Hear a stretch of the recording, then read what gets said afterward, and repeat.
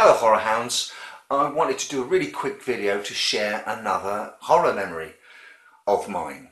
If you've stumbled across this, it's a semi-regular series as they occur to me. You can find the playlist Horror Memories, but this one was sparked by the review of The Craft that I did, and mentioning tangentially that Fairuza Balk, who's amazing in The Craft, is also amazing in Return to Oz, and how scary Return to Oz is, genuinely. And it triggered off the ancient memory now, for I Am Ancient, of the very first, I believe, real proper movie scare I ever got as a child, when I watched The Wizard of Oz and the Wicked Witch of the West. Scared the absolute crap out of me. I'm not ashamed to admit it. I still say to this day that The Wicked Witch of the West and that performance in Wizard of Oz is chill-inducing. But the moment that really got me, I could wrap my little brain around. Okay, she's the baddie and she's trying to stop Dorothy, and Dorothy's the goodie. I was fine with it all when it was the witch acting at a distance, you know, through the crystal ball, sending the winged monkeys after them, although the winged monkeys in and of themselves are kind of nightmare fuel anyway. I was fine with all of that until the monkeys took Dorothy back to the Wicked Witch, and they were face to face in the same room, in the same shot, and it scared the living daylights out of me. Here was young Dorothy Gale, no powers, no armour, no defence, no weaponry, nothing, just a country girl and her dog, face to face with this embodiment of evil that was creeping towards her, getting right in her face. And I just remember thinking, she's got nowhere to go. She's got nowhere to go. And that's a chill that's sort of, if I think about it, has followed me through my horror viewing. It's recurred in various other instances, few and far between, but in the original Nosferatu, when Count Orlok enters Jonathan Harker's bedroom and then leans over him and he's in his bed, and he sort of scurries back to the headboard, and Orlok keeps coming and keeps coming. It's being trapped but completely powerless in that space, in that frame, with an evil that is all powerful, and at that point again, Jonathan, he can do nothing. He's got nowhere to go.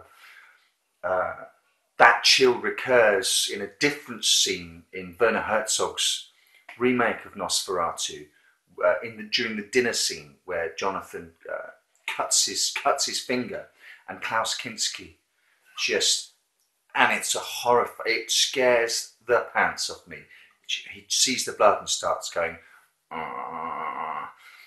and gets up and casts the chair aside, and Harker's backed up against a wall, and Dracula is just slowly moving towards him like an insect. But it's not that. It's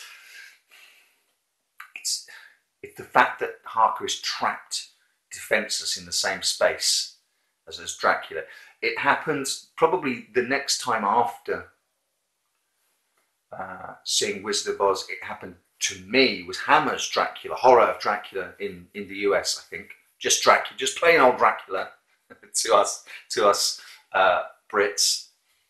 But they play a nice little twist right at the start of that movie, where you find out that Harker has purposefully gone to Castle Dracula to kill the Count, and he finds the coffins, and he finds Dracula's coffin, and he opens the second one, and it's a female vampire that he chooses to stake first. And when he goes back to Dracula's coffin, it's empty, and he turns and looks at the stairs leading up out of the basement, and Dracula fills the doorway, steps in, slowly closes the door behind him, and slowly starts to descend. Again, that chilled me to the bone when I first saw that as a young viewer, because again, it's a powerless victim, completely ensnared, completely trapped. Probably the last time I vividly remember that specific chill happening was the first time I watched Nightmare on Elm Street, and Tina's dream, the first real nightmare that we see of hers, and it's not it's not Freddy coming out behind the tree and slicing his fingers off, and it's not any of that stuff. It's when she goes into the alleyway, and it's not even when his arms extend out. It's when she finally, the fight or flight kicks in, and she runs, and there's the shot of her running, and Freddy's just chasing her down the alleyway. And I just remember that, my God, she's dead. She's dead. He's going to catch her because she's got nowhere to go. And that primal sort of predator and prey instinct first hit me in Wizard of Oz with the Wicked Witch of the West, who to my mind is still one of the scariest movie villains of all time. Just looking through stills of her to use as the thumbnail for this video did, honestly, I'm not exaggerating, sent shivers down me. There's just something so primal about your first real fright, and she was it. So a tip of the hat to the Wicked Witch of the West, and one of my earliest and most formative horror memories.